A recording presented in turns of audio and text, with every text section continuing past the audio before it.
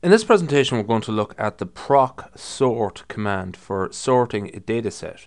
So the dataset we're going to look at here is called Virginica, and you can access Virginica through my website.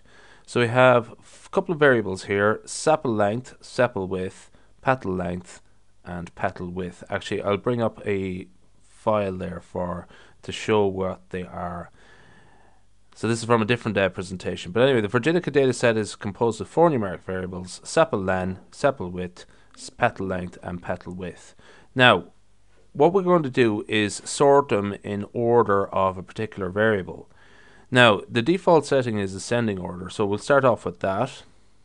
So we're going to use sepal len as our variable. So first off, we're going to use the command proc sort. Okay, then we name the data set. Data equals Virginica.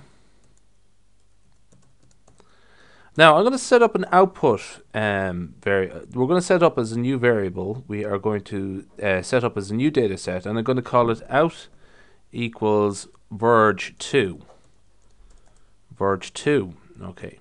So essentially what I'm going to do is set up a new data set called virg2, where we have the contents of Virginica in ascending order of sepal length. So by sepal length, and we're going to run that. So let's do that. Okay, so you just might have noticed that virg2 has just appeared in the work area, and let's have a look at that there. So essentially what we have here is, I'll make it a little bit bigger, that the variables here are oops, not undo that. I actually brought it across there by accident. Hang on a sec. There it is there. Anyway, so what we have here is actually, I just actually crossed them there. But essentially it's this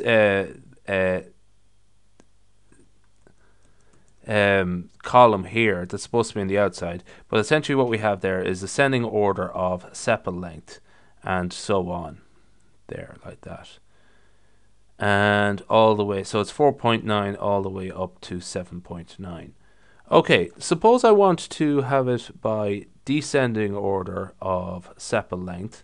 Well, we can do something similar here, and we'll close that down. That's Virginica.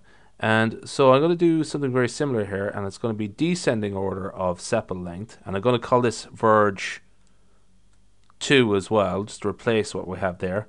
So we'll just write in descending sepal length, and we're going to run that. So what has happened here is that oops, let's call it for 3. So what we have here now is sepal length again, and what we have here is it in descending order of sepal length here. So we have 7.9, 7.7, and so on. So that's proc sort. It's a very simple command. Okay.